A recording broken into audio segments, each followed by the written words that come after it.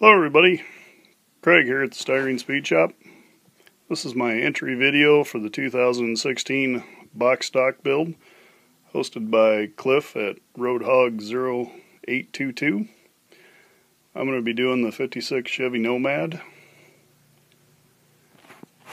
and got everything laid out. Everything's still in the bags, as you can see.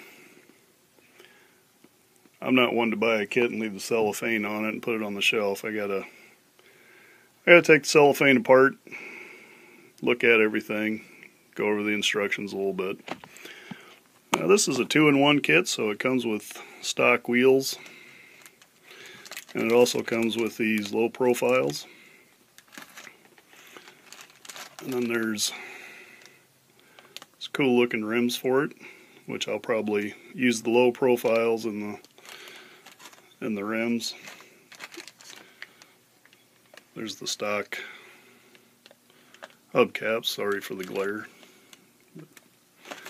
Should be a lot of fun.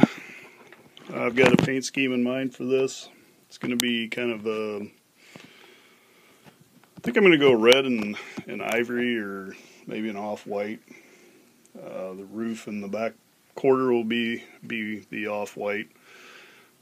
Going to attempt to do some bare metal foil on it, and that's about it, because it's box stock build, so should be quite fun. Looking forward to March 1st and get started on it.